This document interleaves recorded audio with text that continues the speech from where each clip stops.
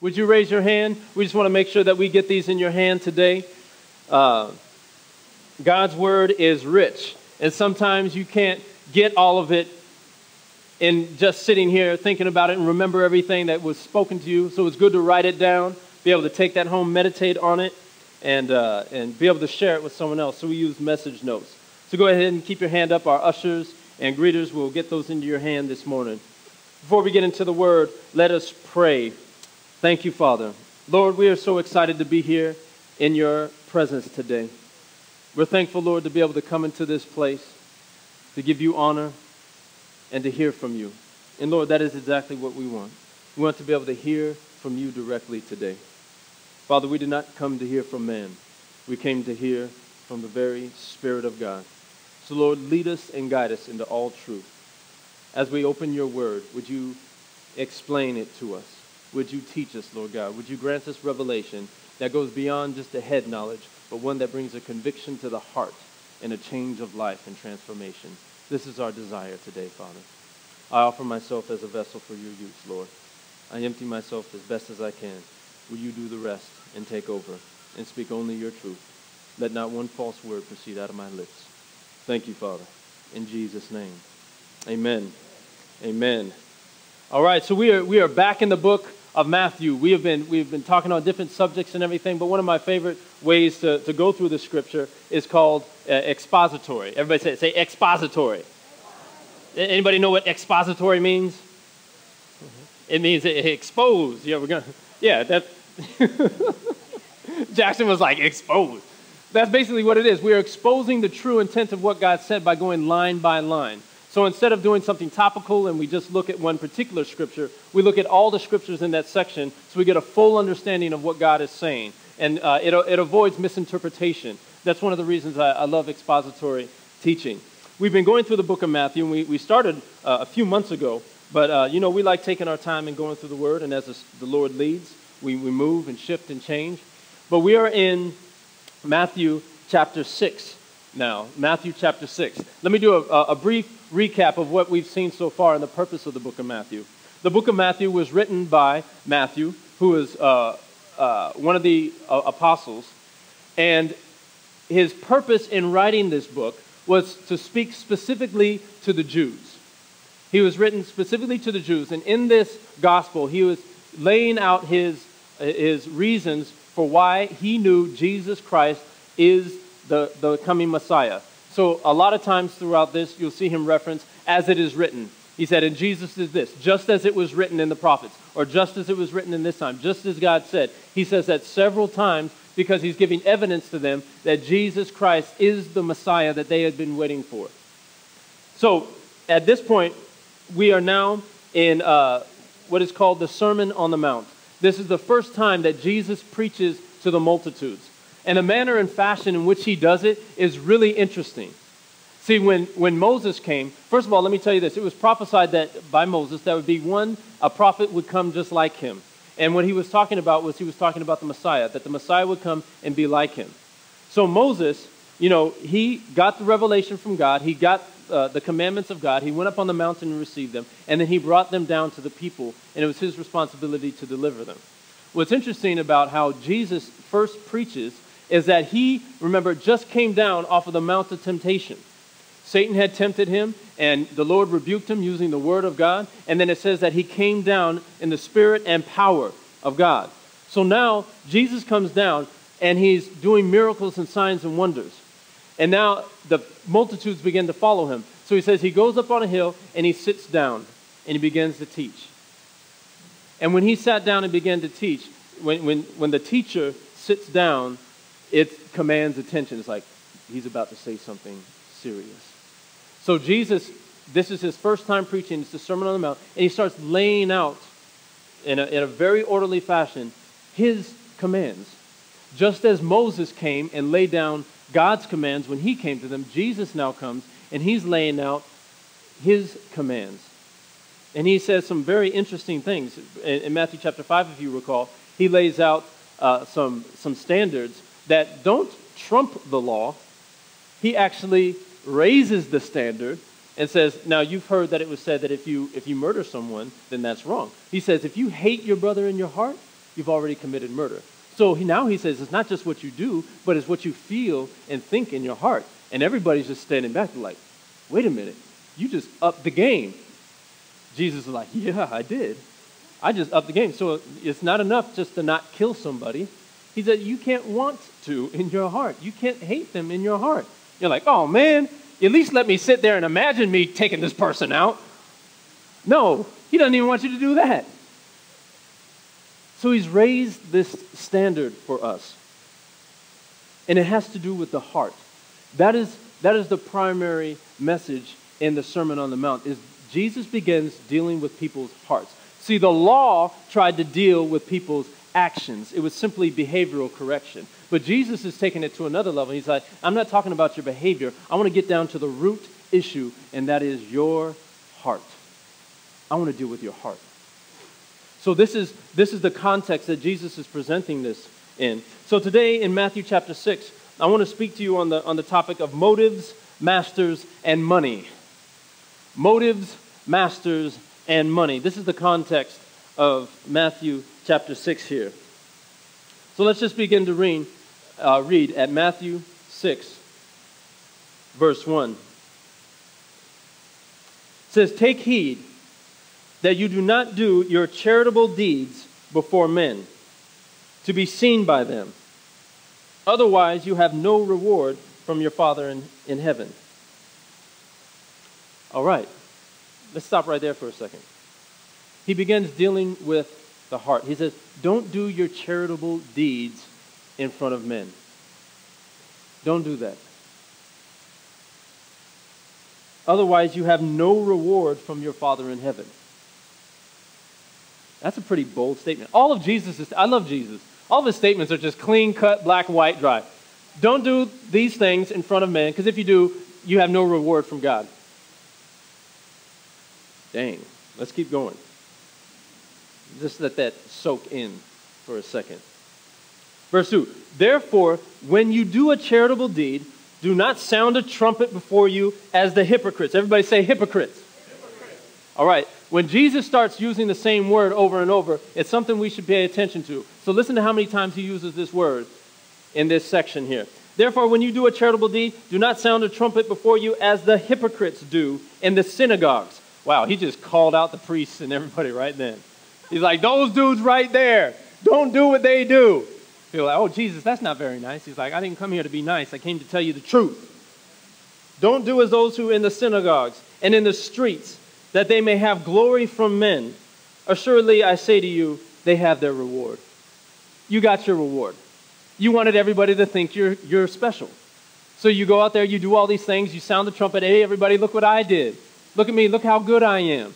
Okay, good, you got your reward. You got the blessings of man. You traded in and exchanged the blessings of God for the blessings of man. So you got your reward. Jesus is saying, don't do that. Don't do that. "But when you do a charitable deed, do not let your left hand know what your right hand is doing, that your charitable deed may be in secret, and your Father who sees in secret will himself reward you openly." He's saying, look, don't go out there and do good deeds and then blast it all over the place. I mean, Facebook is a wonderful tool, but it is also one of the great tools of the enemy also. I'm like, look, you did a great thing. Why you got to blast it out there and say, hey, everybody, look what I did. I did all these things. Woohoo! I got 125 likes on that one. Good, there's your reward. You got 125 likes. You got 125 people saying, good job. I want God to say, well done, good and faithful servant. You know, when you blast all that stuff out there on Facebook, you're just looking for the attention of man. And what it does is it reveals the condition of the heart. It reveals who you're really trying to please. If you're really trying to please God, just do it in secret, because he sees. He doesn't need Facebook to know what you're doing. He doesn't need that. He doesn't need you to post the details and everything. He's got it. So if you're doing that, it's because, look, everybody, I want you to see me. And listen, I understand why we do those things. There is something in us as human beings. We want to be loved and we want to be valued. We all have that. We want that love and attention and that value to let us know that we're worth something to somebody. We need that. And sometimes we will do things to try and get that for ourselves. We need this attention. We need this affirmation for ourselves. And it's okay to desire that, but we need to understand first and foremost where it comes from. Your value and your validation does not come from man. It can only come from God. He is the one who created you. He's the one. Anybody got some cash on them? Somebody, give me a 10, a 5, a 20, anything like that. I'm taking up an offering right now. No, I'm just playing. I'm just playing. And okay, we got a 20 right here. We got a 20 right here. All right. This is a piece of paper. Remind me where I'm getting it right back to you. I'm like, thank you. May you be doubly blessed. Overflow into your life. All right. This is so bad. We got a green piece of paper with a picture of a dead president on it. It's got some features on it so you know that it's real and it's not fake. And with this, you can take this into a store somewhere and you can buy something. You can still get a ticket for the movies with this, praise God. Sometimes, in some places. That's about it. You can put some gas in your car. You can do some stuff. But it's a piece of paper. I've got a piece of paper right here. Okay, good. You got a piece of paper. This one has some ink on it and it has some writing. Can I go take this piece of paper and go get some gas with it? They're both paper. This one's got ink on it. This one's got ink on it. This one's even bigger. Look at that. Why? Why can't I? Why does this have no value and this have great value? Who said so? The world? Actually, yeah, it's the world. It's the United States of America. The government. The government says this has value. Therefore, everybody honors and respects it. Well, guess what? I say this has value.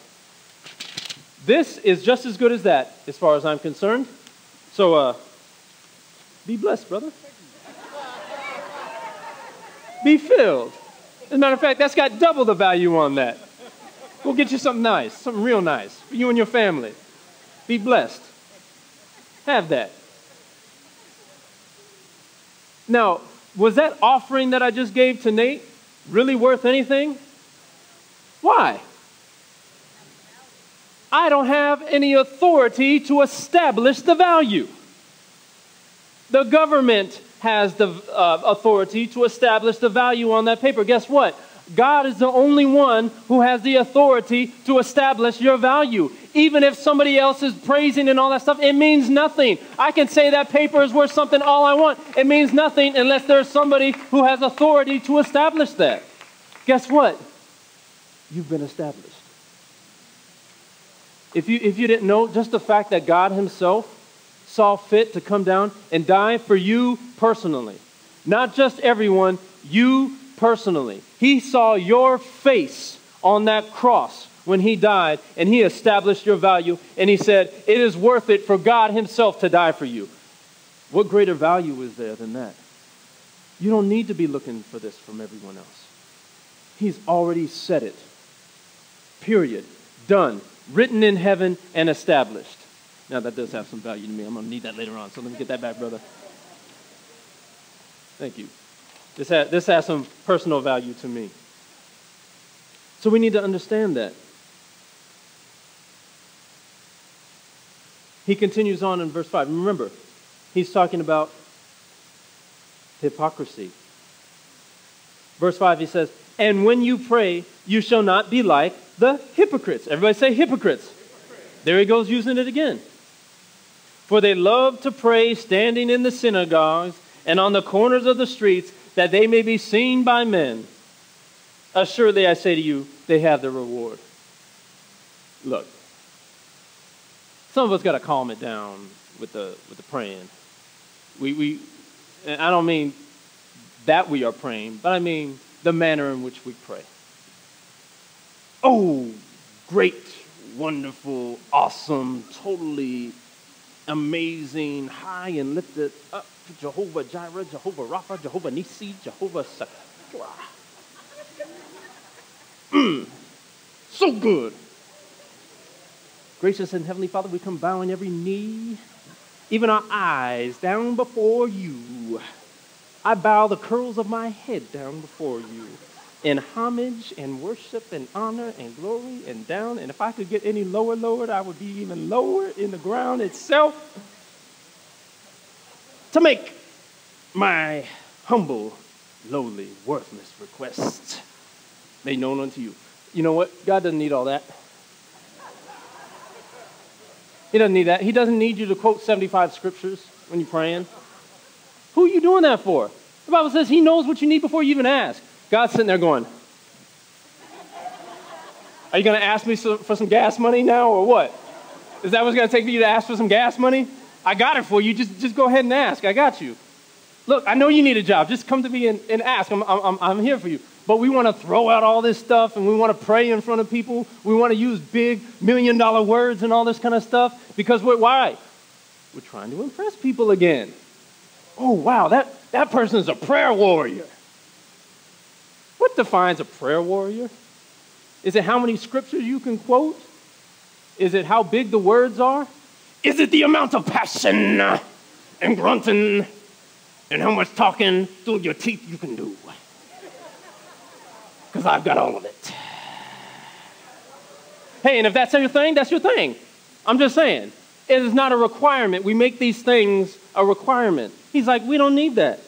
Don't be like the hypocrite, for they love to pray. Here's their heart. They love to pray standing in front of people. They look for every opportunity to get in front of people. You ever had somebody, you might be in a conversation or something like that, you're talking with them and everything, and every time somebody says something, they got something to say about it. They got something to say, and then they bring it right back to them. There was this character on Saturday Night Live. I can't remember what the character's name was, but it was played by an actress named Kristen Wiig. And it was this character that she would do. And anytime anyone was talking about something, then she would come in and be like, have some story that kind of trumped it. So somebody would be like, oh yeah, I went down to the store today and man, I found this great deal. I bought some apples and they were only like 50 cents a pound. It's like, oh yeah, well, I went down to the store today and I found apples for 10 cents a pound. So yeah, I just want to let you know I found them for only 10 cents. Oh man, I rushed into a burning building and I saved like 3 people. Oh yeah, well, there was a massive earthquake and I saved 75 people. I held up the building with my own hands. And everything they said was to try and trump or get over on another person. And it's like, oh my gosh, look, we don't have to do that. We don't have to impress anyone. We don't have to love all that attention, standing on the corners, making big prayers and doing all these things so that they may be seen by men. Assuredly, I say to you, they have their reward. They have their reward. You said a great prayer, but guess what? God's looking at the heart. Your reward was everybody got to hear you make some really profound prayer. God's like, I'm not hearing that. I'm not hearing that. I want a heart. I want a heart. It says, but you, when you pray, go into your room. And when you have shut your door, pray to your Father who is in the secret place. And your Father who sees in secret will reward you openly. Man. Now, that doesn't mean that we don't get together and we pray for one another. We see that all throughout the Bible. But God is talking about a condition of the heart. If the only time you pray is when you're in a group of people and you want to be loud, but you don't have your own prayer time, then that reveals the purpose of your prayers for people and not for God. You should be having your own personal prayer time with him. Jesus goes even further. He says, and when you pray, do not use vain repetitions as the heathen do, for they think that they will be heard for their many words. Oh boy. Anybody had those like 15-minute prayers? Like, okay, just using vain repetition, saying the same thing over. Therefore, and look, I'm not saying all this so that every time you go to pray, you're nervous now. You're like, man, I got to keep it under 20 seconds, otherwise I'm using vain repetitions. No, remember, this is all about a matter of the heart. This is about a matter of the heart. It says, therefore, do not be like them, for your Father knows the things you have need of before you ask. In this manner, therefore, pray. Our Father in heaven, hallowed be your name. Your kingdom come, your will be done, on earth as it is in heaven. Give us this day our daily bread, and forgive us our debts as we forgive our debtors. And do not lead us into temptation, but deliver us from the evil one. For yours is the kingdom and the power and the glory forever. Amen. Very simple prayer. Acknowledging God, asking for his will, praying for others, repenting, asking for their daily needs. A simple prayer. But listen to what Jesus, I'm going to rabbit trail real quick here. Verse 14. He says, for if you forgive men their trespasses, your heavenly Father will also forgive you. Of all that he just prayed in that model prayer, hallowed be your name, daily bread, all these things, what he decides to go back and emphasize and talk about is forgiveness. Forgiveness. In that whole prayer, it was just a simple line. Forgive us our debts as we forgive our debtors. And then he continued on. But after he's done teaching them that model prayer, he goes back and says, for if you forgive men their trespasses, your heavenly Father will also forgive you. But if you do not forgive men their trespasses, neither will your Father forgive your trespasses. There's another very bold black and white statement. Doesn't need much interpretation in Greek and Hebrew on that. It is what it is. He's asking us to forgive. I love this. I love how it says, forgive us our debts as we forgive our debtors. When you hold unforgiveness towards anyone, it's like demanding that someone pay you back for something that someone already took care of. So, if Aaron lend me that $20, he lends it to me and I take it, and then, Nate comes over and he says, hey, here's the $20 that Jesse owes you, and pays it for me. And then Aaron is still coming after me for that $20. It's like, wait a minute. My brother Nate, out of the kindness of his heart, gave you $20 on my behalf. Why are you still coming at me? Because I want you to pay for it. I want you to suffer the loss. I don't want him to, he didn't do anything. And he paid it? No, I want you to suffer loss. That's what we're really saying. That's what Jesus did for us.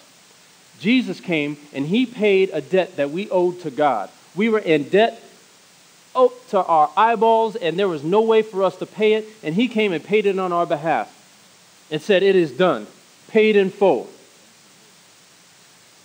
So the devil can't come and say, well, you owe me this. God's like, I paid for that myself. Get out of here. Well, he owes me because he sinned. No, I took that. I paid it. So now he's saying, now you do the same for others. If somebody wrongs you, forgive them because God has already paid for that debt. If somebody wrongs you, God already paid for that. So you can forgive them knowing that God is already going to take care of that for you. But if you continually go after that person, telling them, well, you need to do this, and asking that back, you're trying to get double payment on it. And what you're trying to do is not receive restoration, you are trying to receive vengeance. And your heart has now gone from one that is soft and will forgive to one that is vengeful and just wants the other person to suffer. And that's not the heart of God. So Jesus hones in on that and says, look, forgive them their trespasses. Forgive them. Because if you don't forgive them, God's not going to forgive you yours. If you're going to demand a debt that was already paid, then he's going to demand it from you. Because with the same measure that we judge others, it's going to be measured back to us. We're going to see that when we get into Matthew chapter 7. So forgive those people around you. Let's move forward. Verse 16. Moreover, when you fast, do not be like the hypocrites with a sad countenance. There's that word hypocrites again. So they're like, I'm fasting. I know I'm so holy. I'm on 700 days. Just water. But man, I'm getting deep revelation. Deep. Look. Okay, you're spiritual. We got it. You got it. You're super spiritual. Awesome. It says, for they disfigure their faces, that they may appear to men to be fasting. Assuredly, I say to you, they have the reward. Anytime Jesus says they have the reward, what he's saying is that's all you're going to get. All you're going to get is people going, wow, you're super duper spiritual. I mean, like, here's spiritual, and then here's you. I could never, oh my gosh, wow. And you're like, I know, wow. One of God's favorite. Okay, good, you got your reward. He's like, so whatever you're fasting about, it's null and void. Because this is what you really wanted. What you really wanted, what your heart's true desire was, the praises of man. So you have your reward. He says, but you, when you fast, anoint your head and wash your face, so that you do not appear to men to be fasting, but to your Father who is in the secret place. And your Father who sees in secret will reward you openly. Do it in secret, just unto the Lord. Don't be a hypocrite. Hypocrite in the Greek means to be an actor, pretender, or dissembler. In other words, hypocrite, it means you're an actor. You are pretending. You are putting on a facade. No disrespect to all the actors in here or anything like that. I'm not calling all actors a hypocrite. I'm just saying that hypocrite was used as, y'all know what I'm saying. Everybody's like, is this man I got to turn in my SAG card? No, it doesn't. It just means that that's what it means. So when you are a hypocrite, it means that you are pretending to go for one thing, but you're actually going for something else. And it's your heart. You're trying to make it look like you're getting closer to God, but what you're really doing is trying to just get the approval and praises of man. And we understand why. I don't condemn anyone for wanting that, because we all want to feel valued and we all want to have that blessing and that attention. But it's whom are we looking for it from first? This is the motive of our heart. Our motives must be to please God. That's what Jesus is saying. He's saying, look, let your motives be to please God. If your motive is to please God, then you don't need all these other things. You don't need to hear the praises of man. You don't need anyone to think that you're so spiritual. You don't have to put on that facade. You don't have to act that way. And the hard thing about it is this, is that you can do it for so long that you don't even realize you're doing it anymore. You can get so good at pretending to be something that you actually become that. There was a movie that Jim Carrey did a long time ago. It was called Man Over the Moon. Is that what it was? It was about that comedian. What is it? Yeah, Man on the Moon. Andy Kaufman, thank you. And Jim Carrey was playing the role of this comedian, a famous comedian. He was on Taxi and everything. He played this role, and he got so into pretending to be this man. He read the lines every day. They were shooting every day. He had to go into therapy afterwards just to kind of get himself back, because he spent so much time getting into this character and becoming this guy that he kind of lost himself in it and needed help coming back. Isn't that intense? That you could get so into pretending to be something that it becomes who you are and you need help coming back. I think many of us do that. We do that a lot in Christianity. We spend so much time trying to pretend like we're perfect and pretending and putting up these facades when things really aren't.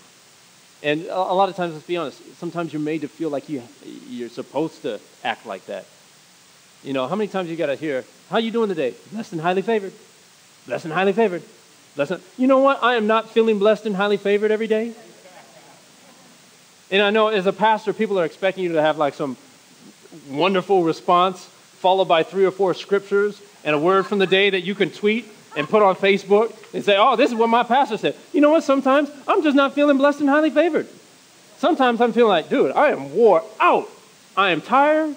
I need to get some sleep. I got 5 wonderful kids, but they're driving me crazy. And I've got this to do. I got this to do. How about you? Blessed and highly favored? It's okay. We don't have to pretend we're family. We can just say what it is, and then we pray for each other, and then we move on, and that's what we do. That's what we do.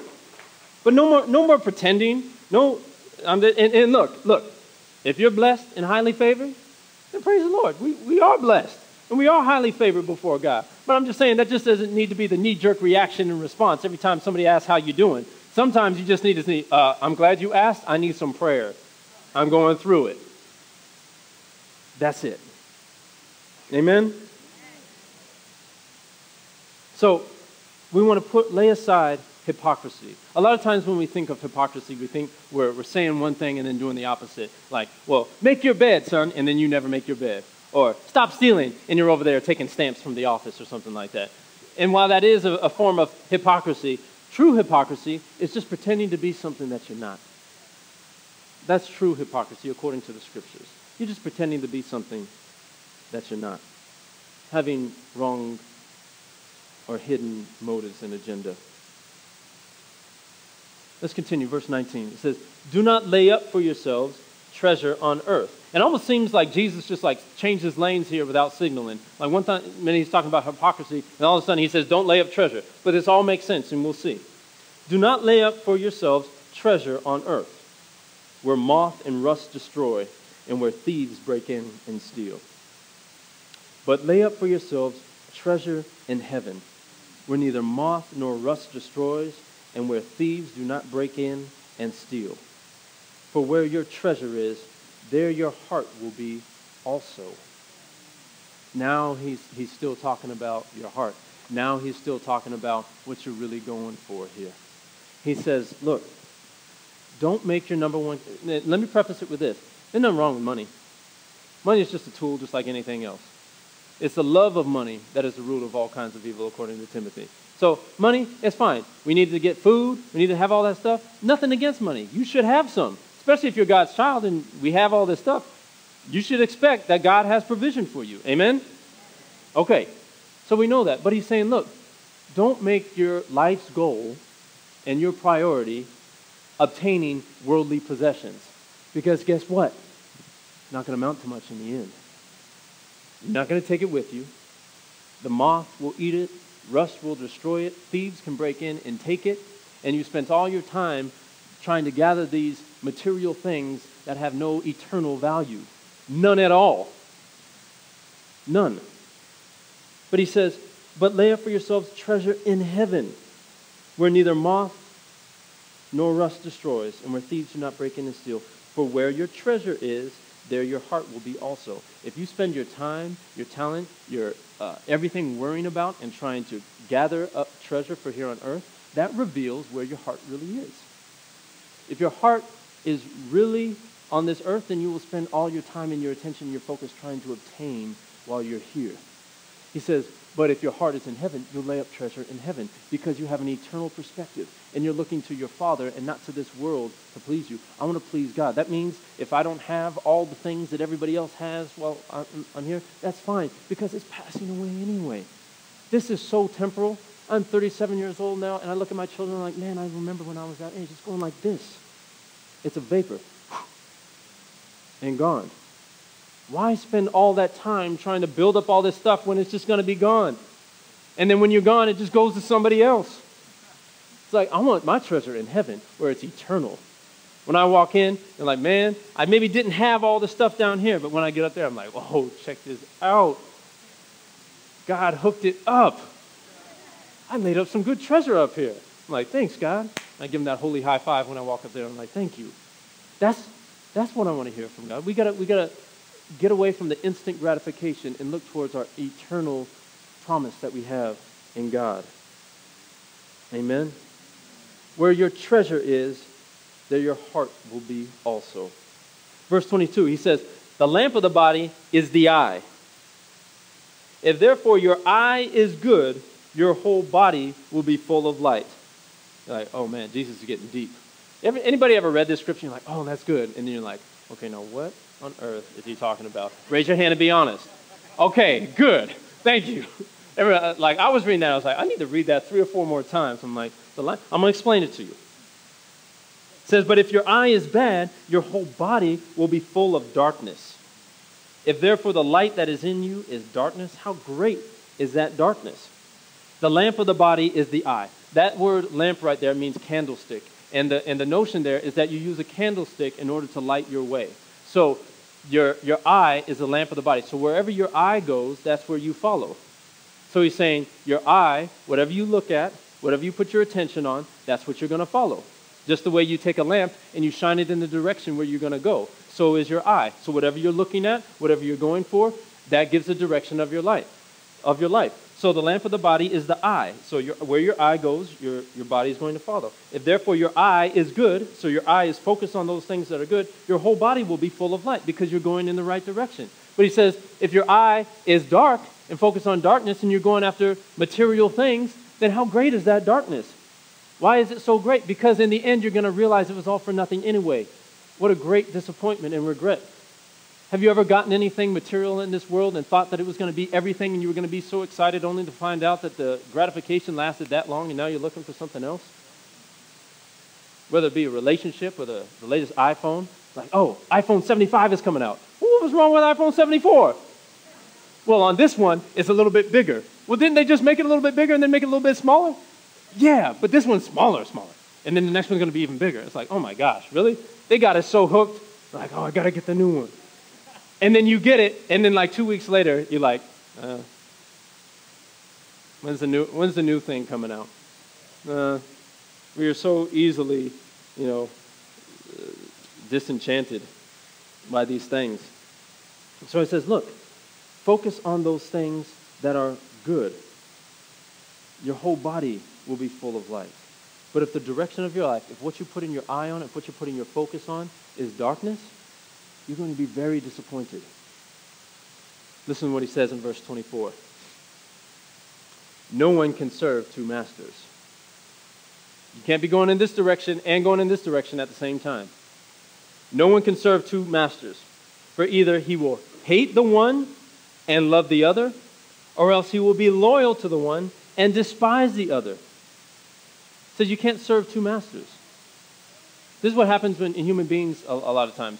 When your heart starts being drawn away to something else, what automatically happens is whatever your heart is with currently, you begin to hate it. It's not enough just to be drawn away. You have to despise it in order to justify your leaving. So what you do is you look for fault, and you will create fault in that thing where your heart was in order to justify your heart going on to something else. That's why you'll be love the one or hate the other. He didn't say love one and just kind of walk away from the other. Your heart starts getting drawn away. And so you have to create this picture of this evil thing because you want to go over here. You want to be drawn away to this other thing. So it says, you will hate the one and love the other, or else you will be loyal to the one and despise the other. You cannot serve God and mammon. Wow. Of all the things for the Lord Jesus to compare God to, or say there's two things to serve, he says God and mammon. Mammon just means money, riches. You can't serve both. Your heart is either going to go towards one or it's going to go towards the other. That's what he's saying here. Well, does that mean that I can't have money? No. It just means that can't be your goal. It means that if you are making a decision and the purpose and the heart behind that decision is to obtain greater riches or wealth or material things, then that is not a good motive. Your heart is going towards the wrong thing. We don't pursue provision, we pursue purpose, and provision comes. When you pursue the heart of God, he provides the provision. But if all you do is pursue the provision and the finances, maybe you'll obtain it, you probably will, but you miss out on everything that God has for you. And the Bible says, what is it for a man to obtain the whole world yet lose his soul? Remember, you cannot go in two directions. You cannot go in two directions. You have to choose one. Choose God or choose mammon. Why did Jesus choose mammon of all the things? It's because money represents such a huge part of our life. It is a very representation of our time and our life and our value and what we put that into. You can look at someone's bank statement and see where their heart is, where they put their time and energy into. You can see it. It's right there. And my heart is at, Target, tithe, offering, Target, bonds, Target. Target's got a lot of my heart. That's where we go shopping for a lot of stuff. So you would think I'm worshiping Target. But no, but when you can look at somebody's bank account and see where their heart is going. What are the types of purchases that you're making? What are the things that you are investing your time and finances into? It's revealing. It lets you know. So how do you serve God and how do you serve mammon? Look at verse 25. This is the key. It says, therefore I say to you, do not worry about your life. I'm going to read through the whole rest of this passage here. And just listen to what he says. Therefore I say to you, do not worry about your life, what you will eat or what you will drink, nor about your body, what you will put on. Is not life more than food and the body more than clothing? Look at the birds of the air, for they neither sow nor reap nor gather into barns, yet your heavenly Father feeds them. Are you not of more value than they? Which of you by worrying can add 1 cubit to his stature? So why do you worry about clothing? Consider the lilies of the field, how they grow. They neither toil nor spin. And yet I say to you that even Solomon in all his glory was not arrayed like one of these. Now if God so clothes the grass of the field, which today is and tomorrow is thrown into the oven, will he not much more clothe you, O you of little faith? Therefore do not worry, saying, what shall we eat? Or what shall we drink? Or what shall we wear? For after all these things the Gentiles seek. For your heavenly Father knows that you need all these things. But seek first the kingdom of God and his righteousness, and all these things shall be added to you. Therefore do not worry about tomorrow, for tomorrow will worry about its own things. Sufficient for the day is its own trouble. How many times did he say worry? He said it 5 times. You know how you serve God or serve mammon? Through what you worry about.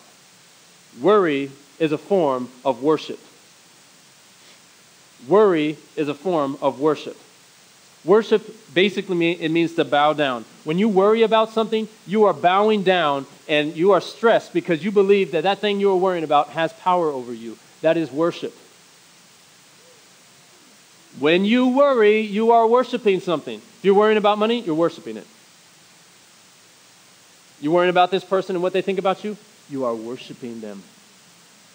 You're worshiping them. Jesus just laid it out here. He said, you cannot serve God and mammon. And when he was speaking this, there was no big space, new verse, title, caption over the new. That wasn't there in the Bible when Jesus was talking. There was no gap there. It wasn't like he took a 5-minute break. He said, you cannot serve God and mammon. Therefore, I say to you, do not worry, was his next words. Worrying is a form of worship. You want to know who your master is? What are you worried about? What do you put your time into thinking about and making sure it goes right? Are you concerned about the things of God? Or are you more concerned about things of the world? And here's the thing. He says, look, I know you have need of all these things.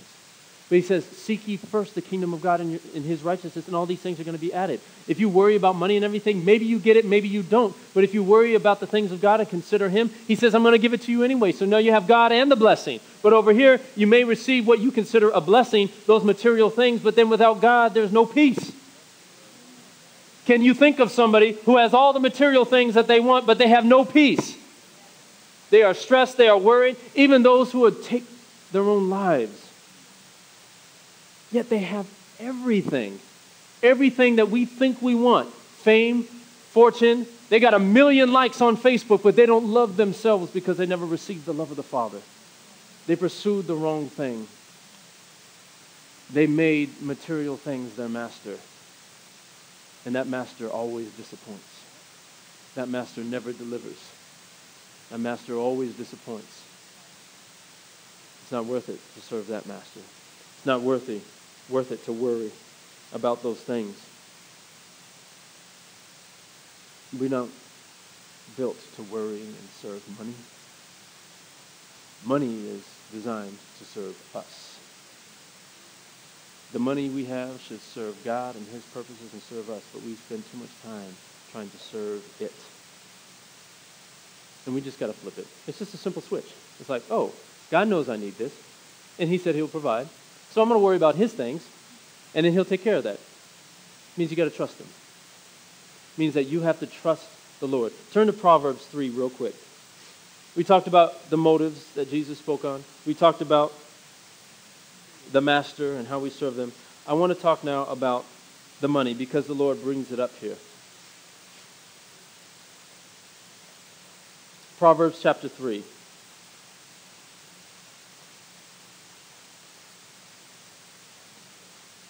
And we'll start at verse 1.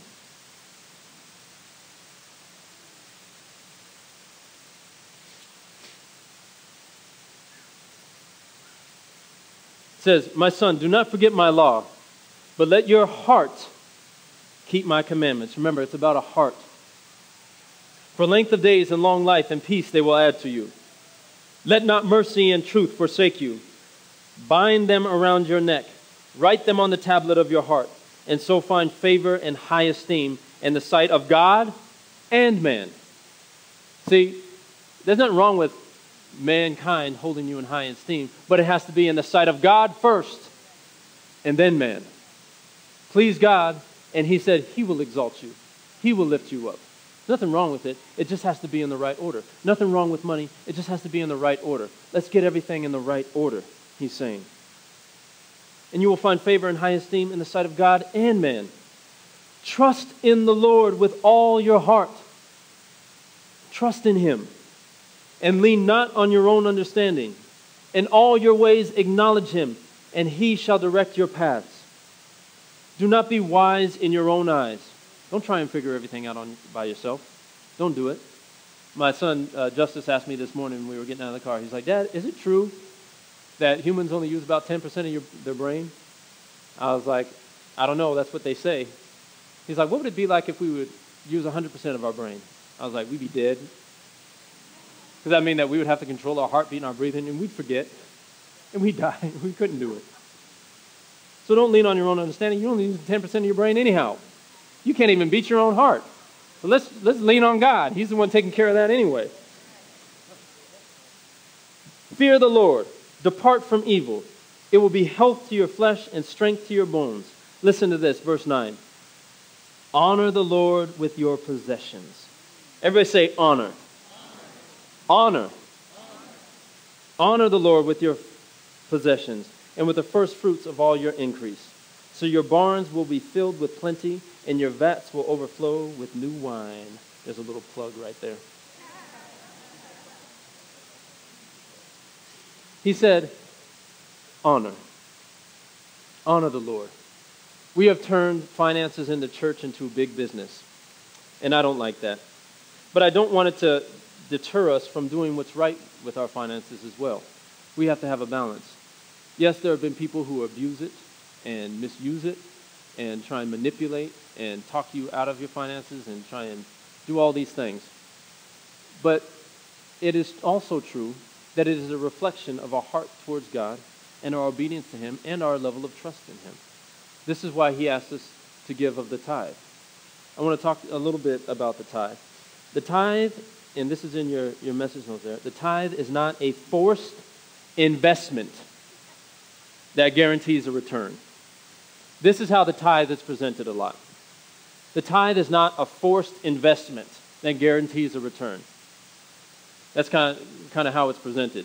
You know, you've robbed God in tithes and offerings. You're cursed with a curse. Isn't it interesting how all curses have been forgiven in the modern day church, except when you don't give your money to the church? Now you're cursed. Oh, don't worry about it. God will forgive you. God will forgive you. You didn't give your tithe, you cursed. And we will preach that all the time from the pulpit. You cursed with a curse. You know, Malachi 3:10 and all that. I did a whole teaching on that. You can go on YouTube and find it. I won't get back into that, but that was not, it's not what it's presented as in the church most of the time. It's much deeper than that. But it's not a forced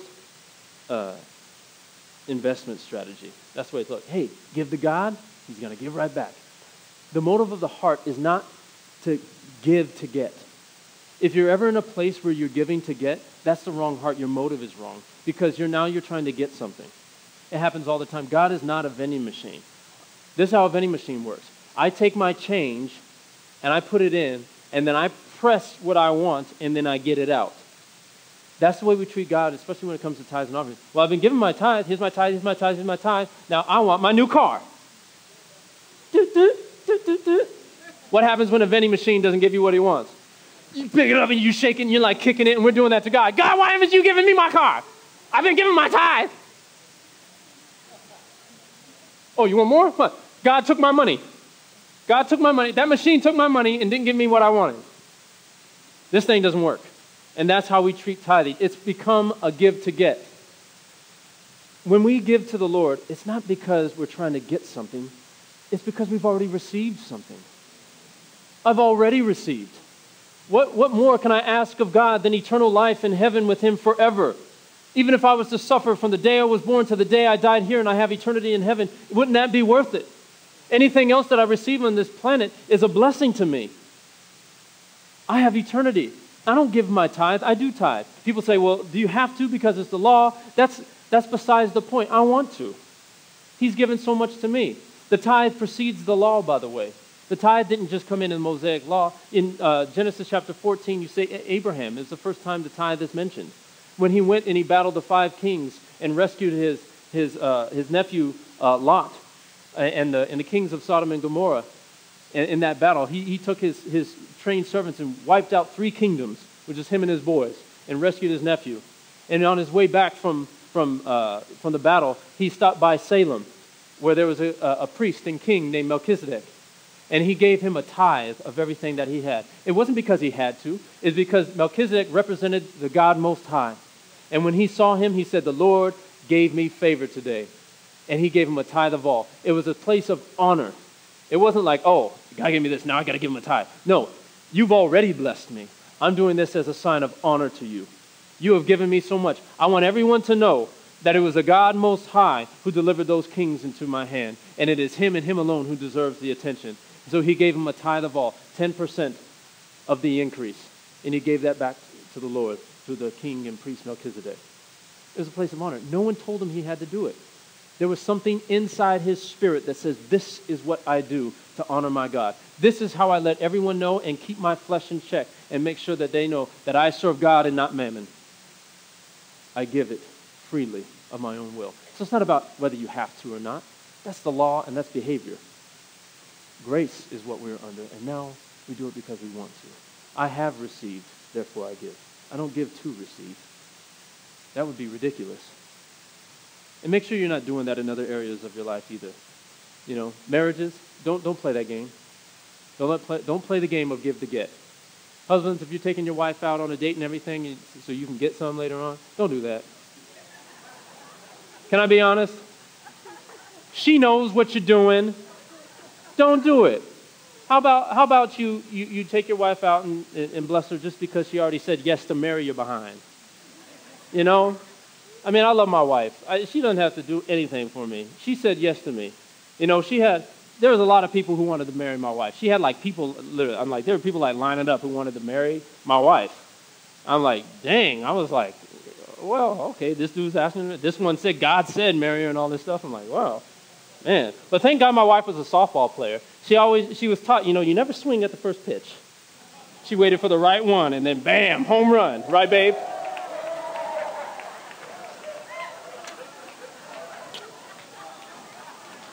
Yeah. Post that on Facebook, let those other guys say, dang, shoot.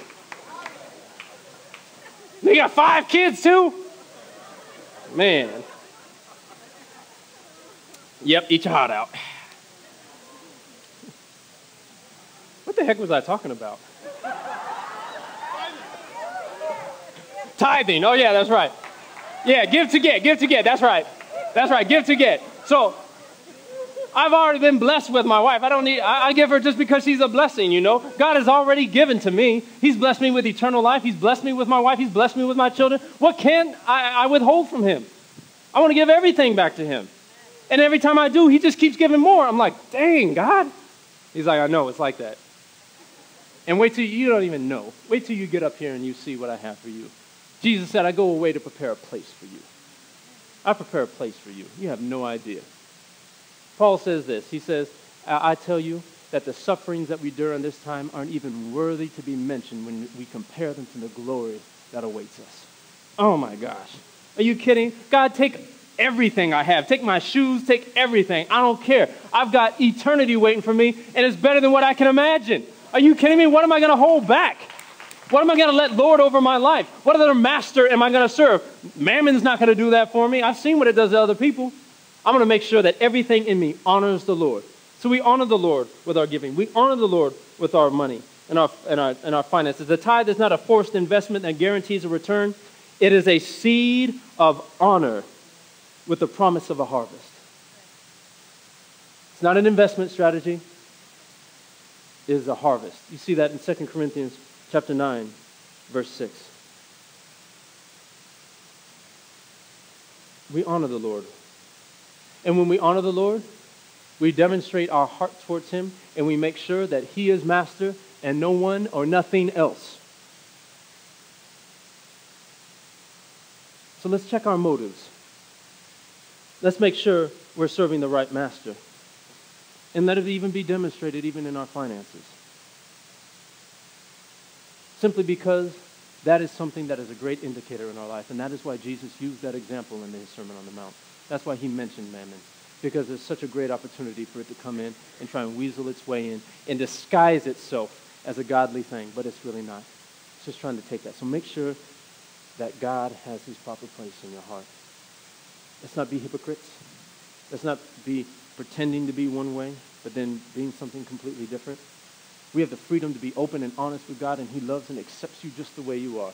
Praise God for his grace and mercy. Praise God, he paid the price, and our debts have been paid by him. Praise the Lord for that.